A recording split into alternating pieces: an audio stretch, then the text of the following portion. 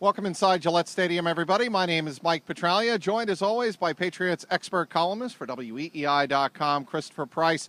All right, Chris, every year it seems like we talk about the Patriots going to Buffalo. This year, it is the road opener for the New England Patriots. As Ryan Hannibal pointed out on WEEI.com, Patriots are a stunning 8-7 in road openers under Bill Belichick. I didn't think it was that bad, but every year we talk about the Patriots going to Buffalo and how difficult the crowd noise will be. I don't think this year will be any different. As a matter of fact, as you pointed out earlier in the week, it could be even more difficult this year. Rex Ryan has got them stoked up. He really does. It's not just the players, but the entire fan base has clearly worked into a lather. And you know what? Feel pretty good about themselves. They won their regular season opener against the AFC finalists. They can beat their chest and say, you know, we've arrived. We are players. We're true players in the AFC picture. I don't know how much of that is going to be the case, you know, come the fourth quarter this Sunday, but at the same time, it's never easy going up to Buffalo and winning. In September up there, the Patriots have stumbled a couple of times.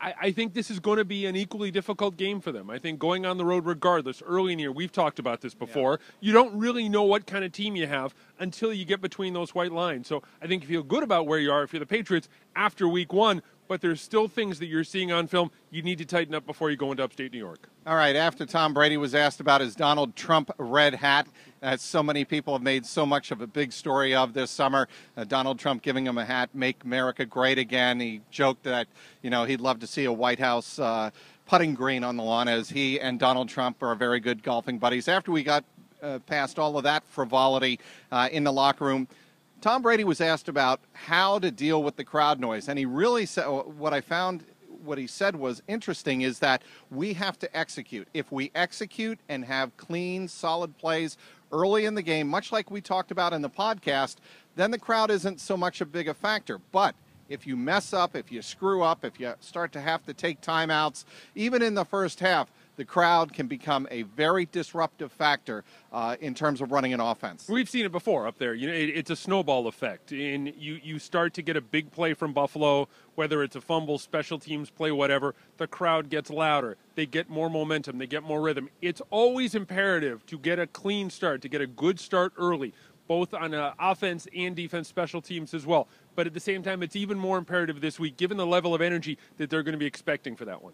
All right, the Patriots get a player back this week in LeGarrette Blount. He was sitting out week one, the win over the Steelers because of the NFL substance abuse policy violation with Le'Veon Bell from 2014. The Bills had one of those players in that category in week one, and he was a big one, Marcell Dareus. The Bills' defense looked good without Dareus. They expect to get the big nose tackle, who just got a 6-year, $95.1 million extension, back in the lineup with this week. What kind of disruption does he provide? That is going to be a winnable matchup if you're Buffalo. That pressure up the middle. You're looking for guys like Williams. You're looking for guys like Dareus to put the heat on Ryan Wendell, David Andrews, the two rookie guards. Whatever combination New England wants to roll out there, if you're Buffalo, that's your opportunity to win that matchup, to be able to get that pressure up the middle.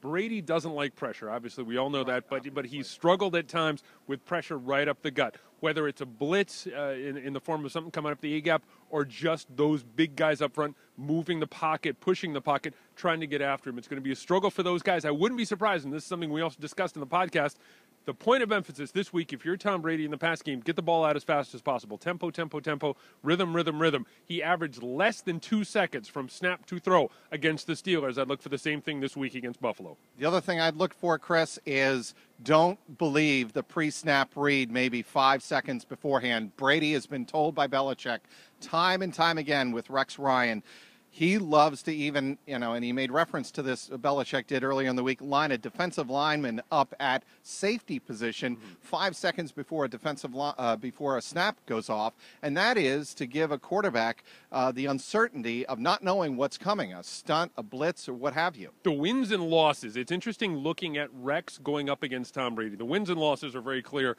Ever since Rex became a defensive coordinator in Baltimore, Brady has won more often than not. He's won 66% of the games, but at the same time, if you look at the per-game averages, they are noticeably lower against a Rex Ryan defense than they are against the rest of the league. Right. He's always had the personnel. He's always been very fortunate to have some great personnel, defensive personnel, whether it's been in Baltimore, whether it's been in New York, and now with Buffalo.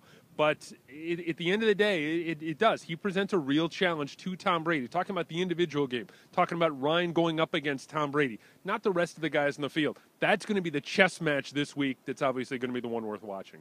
Okay, I think Dion Lewis is going to have, for that reason, a big factor again in this game. I think they're going to Tom Brady is going to look to dump that ball out. He's going to. I asked Brady in the locker room today on Wednesday, how do you take advantage of an overly aggressive Rex Ryan Buffalo Bills defense? And he said, yeah, sometimes you do have to get rid of the ball quickly, and that, to me, means Dion Lewis again. I think you're right. I think, like we said before, it's going to be rhythm, it's going to be tempo, it's going to be getting the ball out as fast as possible to short intermediate routes. Gronkowski, Edelman, Dion Lewis. The other thing, and this is something we've talked about before, wouldn't be surprised to see the Patriots try and use some of that aggression against them, like they did against the old Pittsburgh teams, whether it's play action, whether it's misdirection, play fakes, that sort of stuff.